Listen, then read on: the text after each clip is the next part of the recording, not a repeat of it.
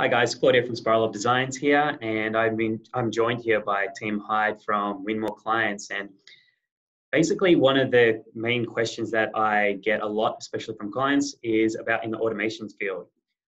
So Tim is basically Australia's leading expert in automation in small businesses, and he's the go-to guy when I need these questions answered for myself in my own business too. So I'm going to let Tim take it away here.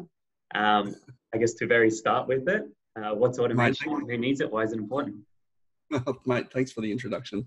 And look, awesome to be here in the Digital Business Shelter. I know that, like so many of us, have questions all the time. And I see in other forums as well, sort of people sort of throw out and say, hey, like I need this thing, or I need that thing, or I've got a question for this, that, the other thing. I think the thing about automation for me, marketing automation, is the use of technology to really scale the number of and emulate the number of one-on-one conversations that we can have with our prospects, with our stakeholders in our business, to ideally move them from a position where they don't know who we are to become raving fans of ours. And I would say fairly often that the success of our small business is based on how many conversations that we can have, and particularly how many one-on-one conversations we can have. Right? So marketing automation is a technology that allows us to do that at scale without us necessarily having to be involved in the process. Nice. Cool. I know that sorry. Go on. I know that from personal experience, now that I've been getting a lot more into the automation side of things, I've seen the value and power of that. Especially a few clients who are actually interested in automation, when they're asking me in return questions of what I've set up. It's really cool because then I can carry the conversation to them, being like, oh, actually, that was an automated email that you got. And that makes them be like, oh, okay, cool. I can see that power.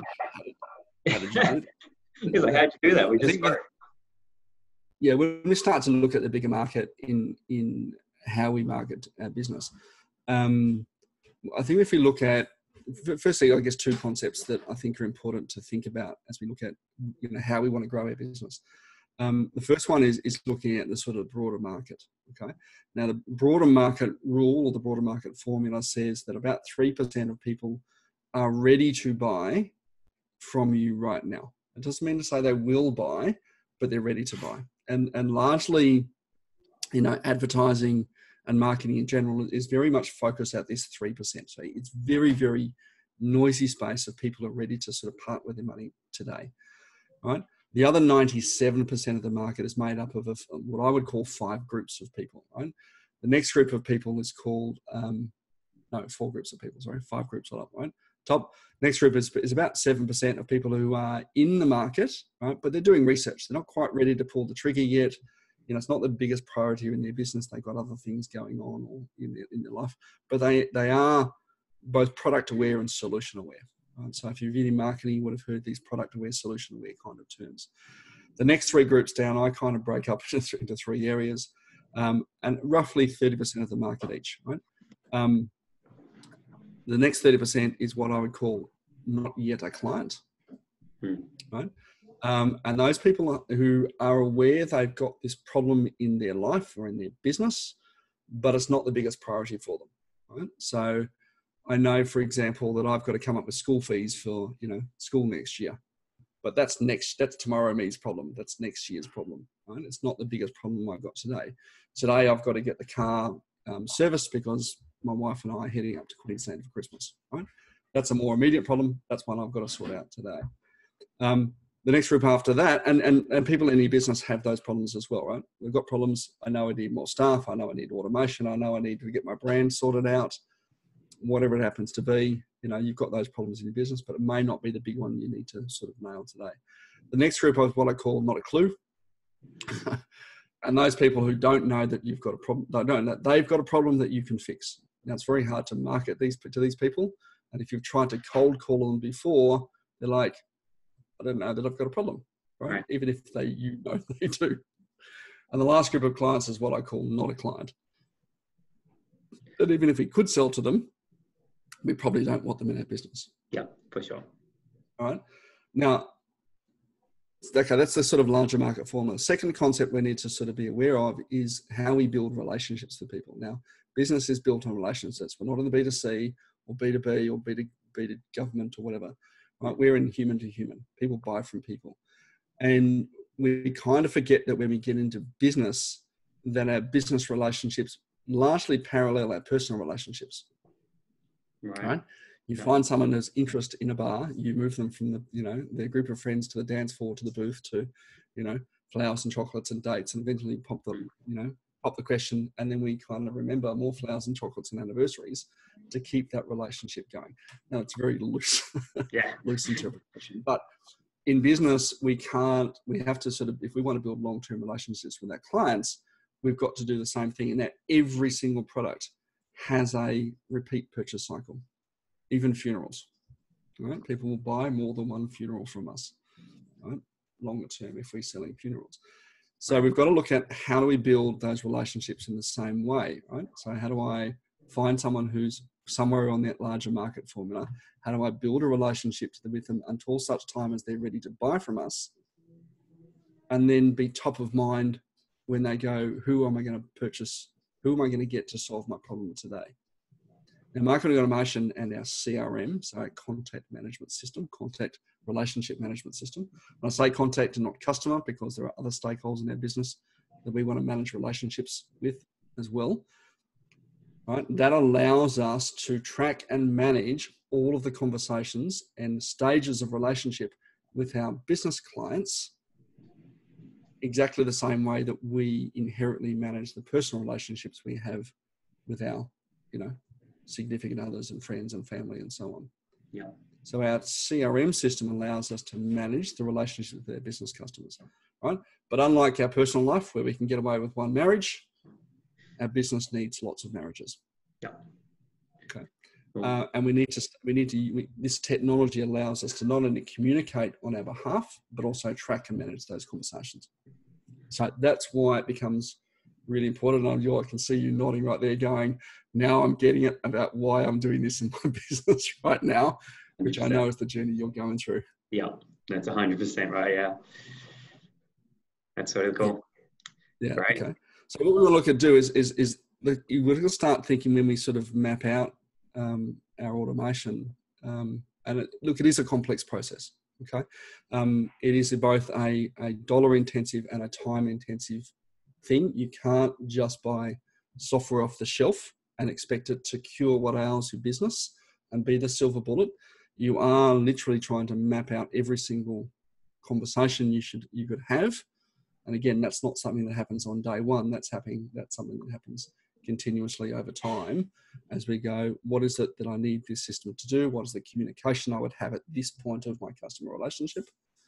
Right? And how can I do that at scale and with leverage? Nice. There was a tagline that I love that you say, it's something to do with like bleeding money. What was it? I find and fix the holes in your business where all the money leaks out. That's it. If not into your bank account. Yeah. And there are so many. There are so many, right? And particularly at the top of the funnel. Again, coming back to that larger market formula, if we just sell into the people who are ready to buy from us for today and throwing all the other, let's call them fish, back into the ocean, all we've done is really raise the awareness that person's got a problem and they're likely to buy from somebody else. Yeah, perfect. Like that. Okay. So I guess to go from here, what would a business be asking that would help them identify that this is an area that they really need to hone in on? And then how would you solve it? I think there's a couple of ways that you can identify whether your business is ready for this sort of technology or to sort of invest in a project like this. And the answer is yesterday. No, I'm kidding. I am kidding and I'm not kidding, right? So definitely, look, this sort of stuff is almost more important than your website is now.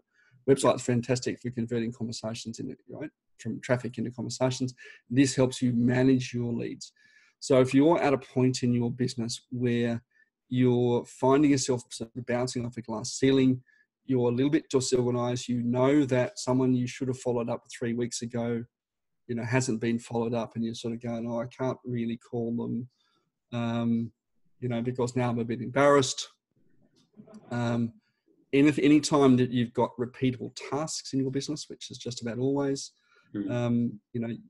that's a good sort of indicator, and particularly when you're not getting to stuff, right?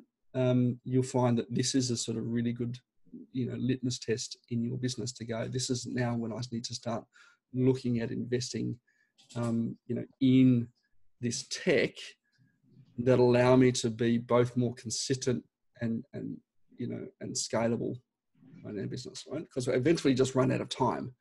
But if we can turn a 5-minute task that doesn't seem like very much into a 30-second task, or better yet, get it off your plate altogether, you'll find that very quickly that's the kind of time that you can then free up to work on higher value activities in your business.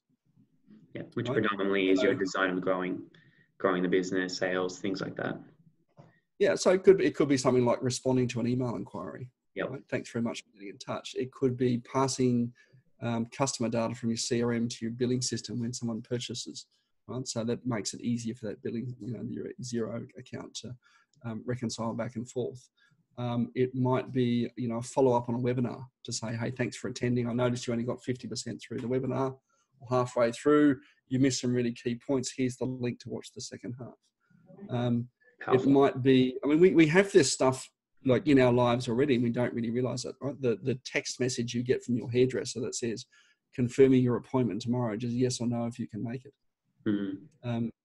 That's the kind of stuff that we can do. Reminders to turn up to events, right? Whether it be a one-on-one phone call, or whether it's to a conference, with 5,000 people, right?